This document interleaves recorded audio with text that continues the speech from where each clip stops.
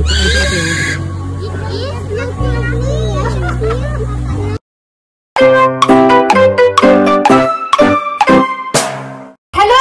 hi! Hi! How are all of you feeling tonight? Good?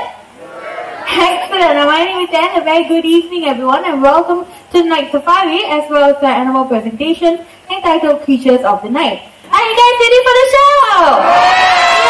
Yes, I like it! Ladies and gentlemen, boys and girls, the creatures of the night will be on the prowl. As the night falls, two worlds, one of sunlight, the other moonlight, blend into one.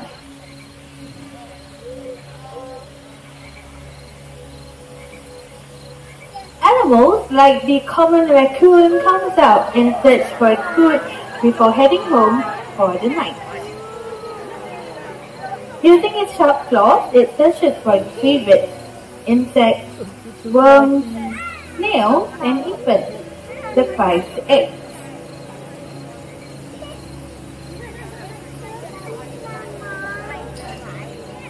When satisfied, he'll return back to his big raccoon family and curl up in a safe burrow for the night.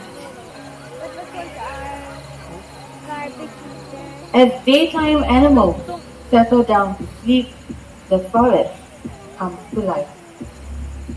Hidden amongst the shadows, nocturnal animals emerge from the dark silhouette of the forest. With a body stripe to provide perfect camouflage, a fishing cat appears along the riverbank. This animal loves to swim and dive underwater in search for food. It has a layer of fur so short and dense that water cannot penetrate through it. It's also this layer that helps keep them warm and dry even in chilly waters. Sad to say, this animal is not doing so well in the wild because of habitat loss as well as poaching. It's our duty to protect this quiet hunter before it disappears forever. Well, once again, a very good evening everyone and welcome to the world of the night hunters. Now, I hope we ask, how do nocturnal animals survive in the dark? Well, all our animals have unique adaptations for survival in the wild. For example, the binturong! Jet black in color and almost invisible at night, this animal has an amazing sense of smell and it can be found in the rainforest of Southeast Asia. Everyone, this is Nanya, and Nanya is our binturong, also known as the Asian bear cat because of the bear-like walk and also their stubby legs, along with his favorite trainer, Mr. Zuhairi. Our binturongs are also known for their prehensile tail. The long tails actually acts as an additional limb, and it's so strong that it's able to support the entire body weight as they hang down from the branches of the trees. Now in fact, Nanya here weighs about 14 kilograms, so you can just imagine how strong that tail is. Now ladies, you might want to listen up to this. The females are the dominant sex in the species and they weigh up to 20% heavier than their males. Besides fruits, these animals will also feast on fishes as well as other small mammals. And it looks like Nanya is going home. So bye-bye Nanya! Bye-bye! Thank you Mr. Zuhairi. Binturongs, just like the civets, they have an excellent sense of smell, while other animals, they rely on other adaptations to survive in the night, for example the hearing, like the owl. Now if you take a look on my right hand side, this is Oscar, and Oscar is our Eurasian eagle owl, carried by Miss Kenzie. Eurasian eagle owls can be found in the Europe and Asia continent, hence their name, and they're one of the largest species of owls that can be found in the world. Now if I turn attention towards my left hand side, now this is Midnight, and Midnight is the Malay fish owl carried by Miss Shadini. Malay fish owls can be found in the Southeast Asia region, especially right here in Singapore, and also Malaysia and the Philippines as well.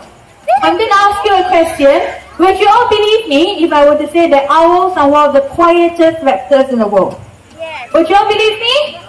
Yes, I hear a few no's, it doesn't matter. So what Midnight is going to do is it's going to fly across the amphitheater and land on that green stump over on my right. But in order for Midnight to do that, I'm going to need all of you to remain seated and also once again to please turn off your flashes.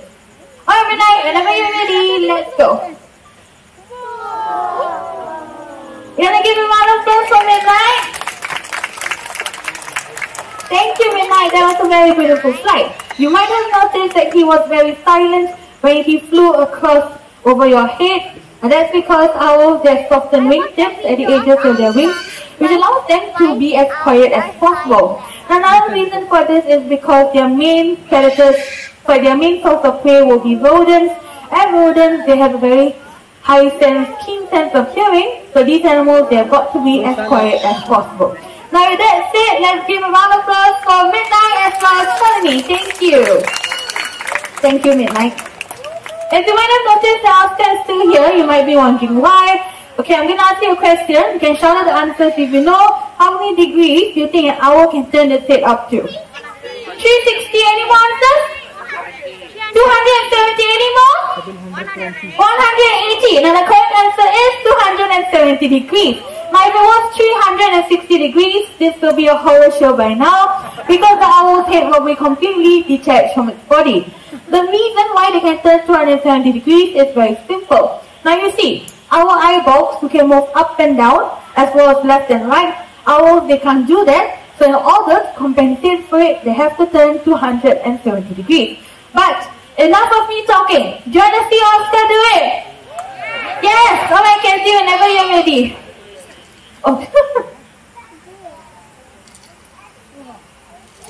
And there we go. I think we're going to try it one more time.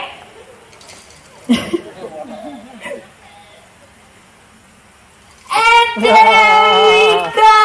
Thank you, Oscar and Kenzie.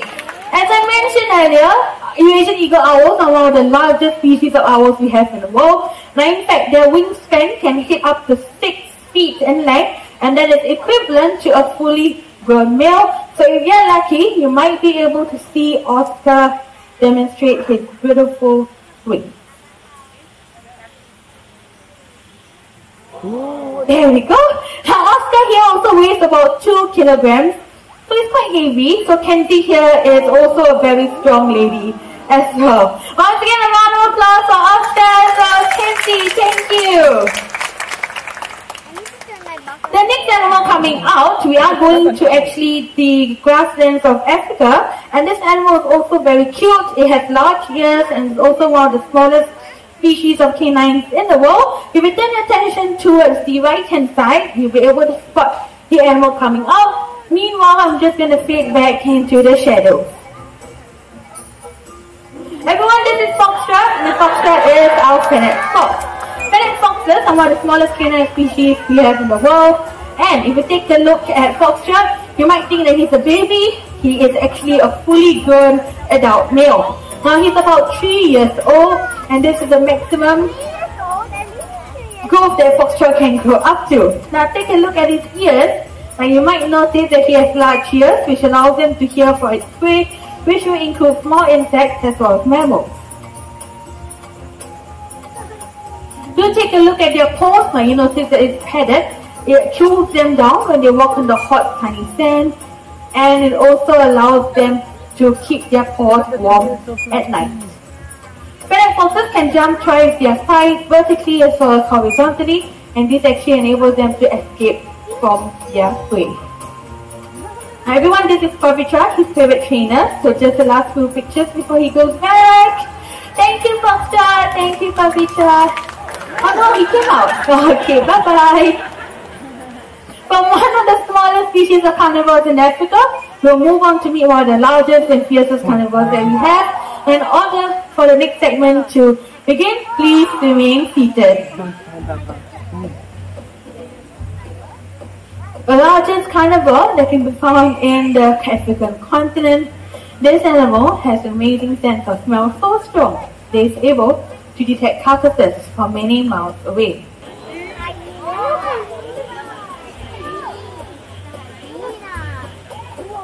Spotted hyenas are one of the largest species of hyenas we have in the world. They also have powerful jaws which allow them to crush the bones of their prey, including those of an elephant.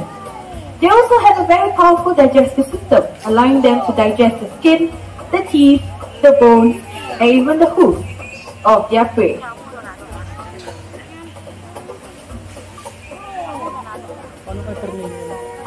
have large hearts which allows them to run for long distances in search for their prey, and many of you might think that they are closely related to the dogs because of their canine-like features, but these animals are actually more closely related to the cat. And speaking of cats, we will be joined by a very beautiful and slender-looking feline. Now, these animals, just like the hyenas, they can be found in the grasslands of Africa. Cats are very beautiful and slender-looking servos. Now, servos actually resemble a miniature cheetah except for their relatively short tail. They also have long and slender forepaws that allow them to dig into the burrow for their food. In fact, these animals also can jump up to 10 to 15 feet into the air in the wild to catch a low-flying bird that is slow to take off from the ground. Circling around, eyes on the target, and there we go! Round of applause for Cash as well as for Miss Kinsey. Thank you guys so much. Now, if you take a look at the back of the servo's ears, now you might notice that they have black and white markings. Now, those are known as otter-like markings, and they actually serve as a natural deterrent against predators in the wild. Now, you see, it also acts like eyes in the dark, and it prevents other animals from sneaking up from behind them and try to catch them unnoticed. Unfortunately, just like any other servos, 300 different species of animals will go extinct. Oh, hi Toffee. Hello. Everyone, this is Toffee, the raccoon that you saw earlier on. Now, you can be found in North America. Happy, do you want to say hello? But unfortunately for them, these animals are actually considered as pests in their own country. Now, why is that so? And that's because they like to go into other people's homes and invade their garbage bins and topple them just like this. Yes, now you say hello. Now, Toffee, just like other raccoons, they can be found in different colors, such as cream and also black as well as white. But if you take a close look at his eyes, now you notice that it's brown. You want to say bye-bye, Toffee? That was very rude, you know. Okay, never mind. As I was saying, his eyes are brown, so he is not albino at all, because albino animals would have 8 eyes. Now let's just see what caught Toffee's attention, alright? Now it looks like we have plastic bottles, and we also have tin cans and a paper carton. Now all these items have one thing in common, and that is they can be Come on guys, they can be That is right. Now, fortunately, all these items, they can actually disappear if we choose to use this recyclable plastic water bottle. They can be found in the retail shops outside of the night safari. However, I will not be doing the recycling at all. Thank you, Seletar. Now, instead, I will be joined by 2 very adorable sisters. Now, their names are Bubbles and Bailey. They are very cute. They are Asian smoker otters, and they are only 3 years old. So, we're just going to give them a bit of time. Oh, there they are. Hello again, Kenzie. Looks like I'm seeing a lot of you today. Okay, now the one that is recycling the tin can, that is my favorite. Now, that is Bubbles. Now, the one that is recycling is going to recycle the plastic bottle. Now that will be Bailey. Bubbles! You wanna come back? You wanna come and recycle? You wanna come and recycle first? Oh, there you are. Hi, Bailey.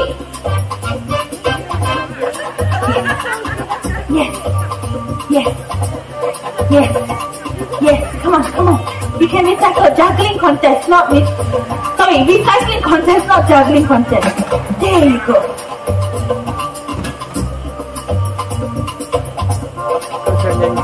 You wanna go back home? You bring in a plastic bottle as well. Okay. I'm guessing the paper carton I have to do myself. Okay, looks like I have to do it myself. It's okay. Everyone, the paper carton, does it go into aluminium? No. Come on guys, does it go into aluminium? No. How about plastic? No. How about others? That's right. Like, even though Bubbles and Bailey are very small, they actually teach us a very important message, and that is to reduce, reuse, and recycle. That is right. Our journey through the night has come to an end, but let us not forget the lessons that we have learned. From the owls in the sky, to the raccoons on the forest path, to even the bintom on the branch, they actually all teach us a very important lesson, and that is not to forget their cousins in the wild. Now remember, all of us here can make a difference. It's just the choice of difference you want to make. The greatest threat to our planet is the belief that someone else will actually save it for us. Now with that said, I come to the end of the animal presentation right here at the Night Safari. All of you have been such wonderful and great audience. Take care, stay safe, and bye-bye! Please remain seated and wait for our presenters or operation friends to call out to your role to exit. Now we'll direct you to the exit point, and once you have exited from the amphitheater, please do remember to practice social distancing by keeping at least 1 meter away from the next group of guests. With that, thank you for your understanding, stay healthy, and take care.